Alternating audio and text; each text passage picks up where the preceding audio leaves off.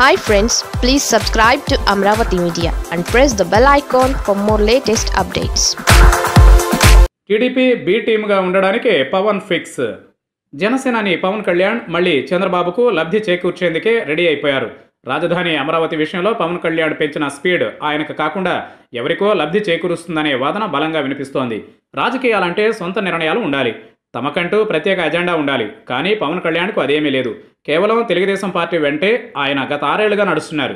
ఇది ఆయనకు లాభం కంటే నష్టమే ఎక్కువ తెచ్చిపెడుతోంది. పవన్ కళ్యాణ్ ప్రతి అడుగును చంద్రబాబు తనకు అనుకూలంగా మార్చుకుంటున్నారు. గతంలో రాజధాని రైతుల కోసం ఉద్యమించింది పవన్ కళ్యాణ్. అప్పట్లో చంద్రబాబు ఈ భూములను బలవంతంగా తీసుకుంటున్నారని ఆయన రోడ్డెక్కారు. అయితే ఇప్పుడు ఇదే రాజధానిలో రైతులకు తిరిగి భూములు ఇచ్చేసి వారికి ఫ్లాట్లు కూడా అభివృద్ధి చేసి ఇస్తామని చెబుతున్న ప్రభుత్వ వాదనతో ఆయన ఎందుకో ఏకీభవించలేకపోతున్నారు.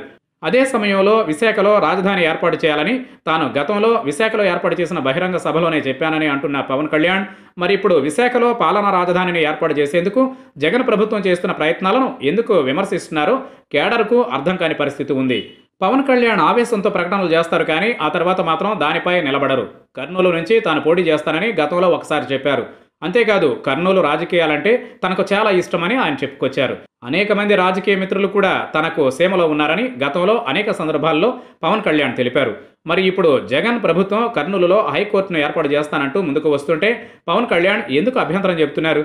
ఇక తాజాగా అమరావతిలో పర్యటించిన పవన్ కళ్యాణ్ తన ప్రసంగాల్లో చంద్రబాబును సునిశ్చితంగా విమర్శించిన ఆ విమర్శలు టీడీపీ నాయకులకు వినసొంపుగా ఉండడం గమనార్హం.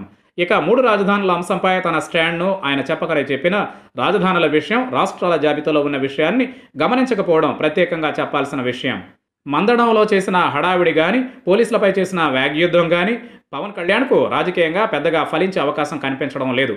ముందు తను విశాఖ, కర్నూలు సహా ఇతర ప్రాంతాల అభివృద్ధికి ఎలా ముందుకు వెళితే బాగుంటుందనే విషయాన్ని స్పష్టం చేసి జగన్ నిర్ణయాన్ని తప్పుపడితే ఎవరైనా హర్షిస్తారు. అలా కాకుండా కేవలం ఓ పార్టీకి మద్దతుగా ఆయన గళం విప్పుతున్నారనే వాదనను మరింత బలోపేతం చేసుకునే రీతిలోనే ఆయన పర్యటన ఉండడాన్ని మాత్రం జనసేన నాయకులే జీర్ణించుకోలేకపోతున్నారు.